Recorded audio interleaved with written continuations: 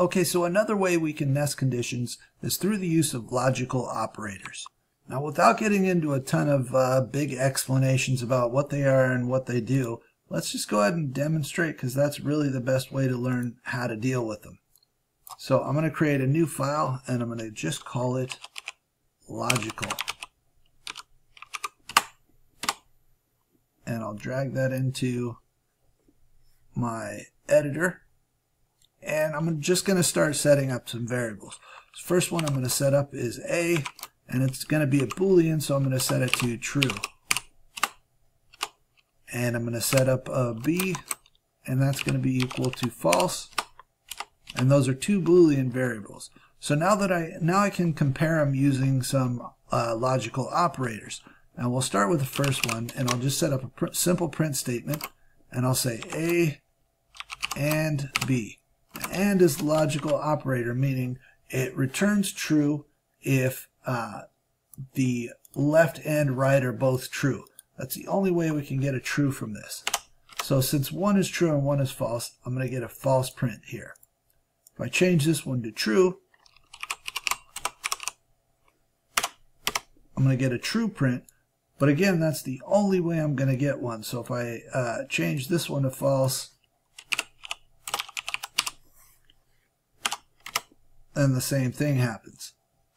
So that's what the AND operator does. So if you have a Boolean expression and you have AND here, you should have a Boolean expression here and a Boolean expression here, and they will both have to evaluate to true in order for the entire expression to be true.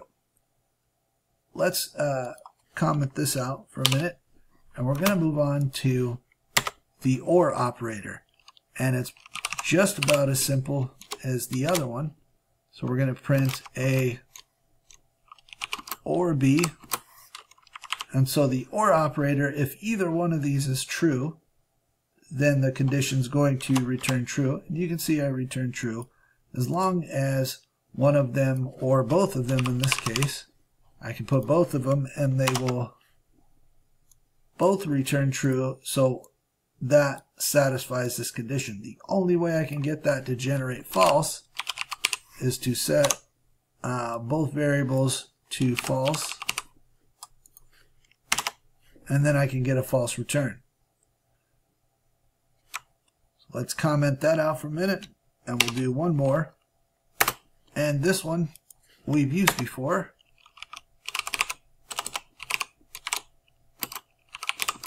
Not. And we'll just try A and B.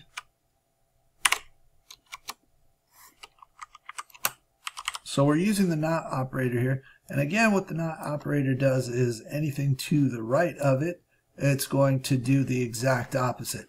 Now the tricky part here is that this has multiple items in it. So we have to surround it in parentheses in order to get the not operator to operate on the entire thing. So if I hit this, you can see I'm going to get a false return because they're both false. But if I have that not operator there, I'm going to get a true every time because false turns into true. Not operator basically just means opposite of whatever's to my right. Even if I put the OR in here, since that OR is going to return false, it also returns true. But the minute I set one of these things to true, I get a false return, because this would actually be true, because one of them is true, and then not would be the opposite of that, which is false. So that explains what your logical operators do in the most basic of terms. But now we want to come up with a practical application for why we would use them and how. So let's go ahead and do a simple program, and let's say I wanted to pick a number between 1 and 10. So let's go ahead, instead of number, let's call this one guess. And you'll find out quickly, or in a minute, why I'm calling it guess instead of number. But let's just run with it for now. Let's say guess, and it's going to be an integer. So I'm going to say int input. And in here I'm going to say pick a number between 1 and 10. And And so I'm prompting for some user input, and then I'm going to say if guess is greater than or equal to 1. First of all, I could go if guess is greater than or equal to 1, and then have another if here. I could say if guess is less than or equal to 10. But if I want to be smart about this, I can just use the AND operator. Guess is less than or equal to 10. And so as long as I meet both those conditions, I get some positive feedback. It says the number is right. And then else, let's print wrong. So if I print this out, and guess so I got an invalid syntax error, and that is because I forgot a colon. So let's try that one more time. Pick a number between 1 and 10. I can pick anything in that range and it will be right. 5, and let's go with 7, still right. And even if I pick 10, my number is still right. However, if I go 11, I'm wrong. If I go 20, I'm wrong. If I go 40, I'm wrong. And we could do this with another operator as well, but to demonstrate it, I'd have to bump this up to a 5, and I would have to do an OR operator here. So I can do an OR, and let's say between 5 and 10.